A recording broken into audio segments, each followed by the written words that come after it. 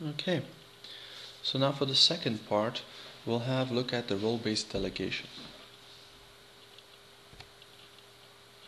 Now the role-based delegation allows us to define very specific roles within AGMP that allows those people that have been assigned those roles to do very specific operations on these group policies. Now as you can see, in general there are 4 roles been defined, from a editor through reviewer, approval, and through the full control or the AGPM admin. So the AGPM admin has full control. He's capable of doing whatever operation you like, even delegating other roles to other people. Now, on the other hand, you have the editor. The editor is the person that is capable of editing a group policy offline, making changes in it, and then checking it back in. Now, on the other hand, he's not capable of deploying such a group policy because such a policy would first need to be reviewed by a very specific person.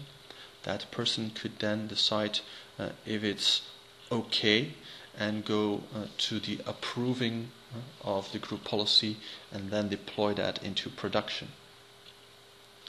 Now, what you will find out is that by default, when you possibly connect to AGPM, you will have no permissions whatsoever.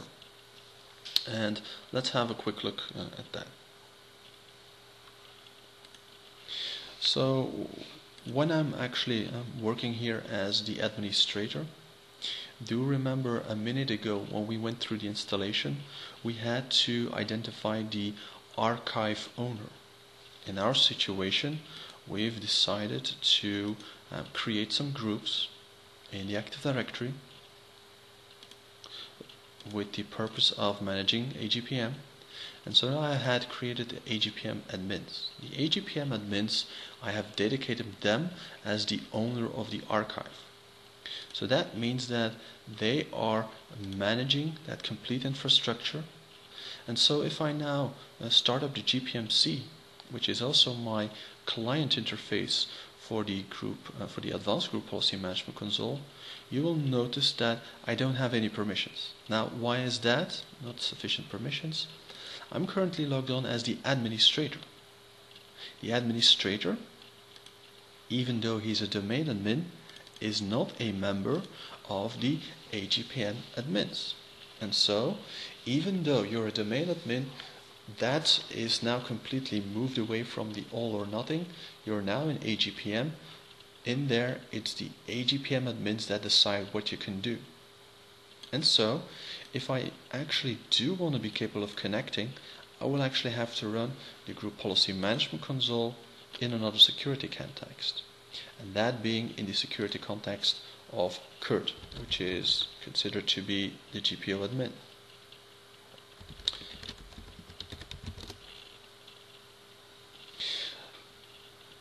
So, consent, and here we go. And now when we actually would connect through the change control, you will notice that we will be capable of connecting through the infrastructure. Why? Because we're actually an AGPM admin. So now, once that Kurt has connected to the AGPM server, which we've defined before, you now notice that he is indeed capable of looking at the archive. Now, so far it's empty. And the reason actually why it's empty, we'll cover that later, but the reason why Kurt is capable of looking at the archive is because he's a member of the AGPM admins. Now, notice that we're going to take it then to the next step, and we're going to assign all those very specific roles which we've talked about, our approver, our reviewer, and editor. We're going to link those roles to security groups that we have in our organization. Now, for that reason, I've actually built those groups. Let's say we're going to, so they're all empty. Approvers, you have the editors, and let's add some junior admin. Let's add Rudy to this group. Then we have our reviewers group, which is also empty. So what we're going to do now is we're going to map the roles defined in AGPM with the security groups that live here in Active Directory. Where do we do that? We do that on the Domain Delegation tab.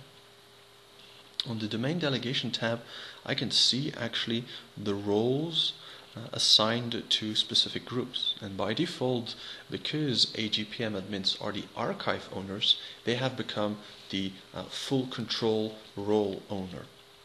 So we're going to add the other ones, and that is AGPM editors. The editor will be an editor, of course. Now we're going to add the AGPM approver, which will be an approver. Now we still have the AGPM reviewer. We'll make him a reviewer. So as you can see, it's the linking of a specific security group to a role. Now, the best practice, of course, is to do this through groups. However, it's perfectly possible to do that through users.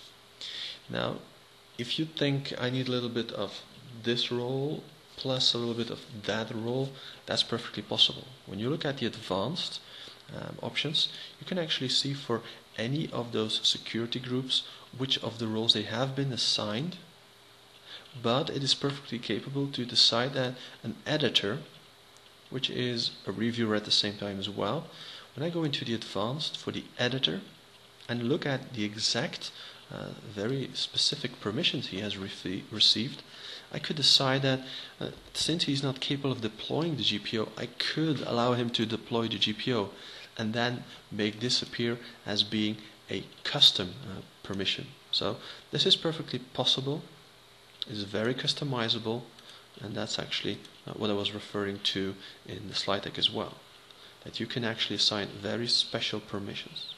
Okay. So that being said, that's okay. What else do we see here? Well, once we go into the workflow, you will notice that we can get approved, or we can get notified through email that someone has requested for the creation or the deployment of a policy. And we'll come back to this tab at a later time. Okay.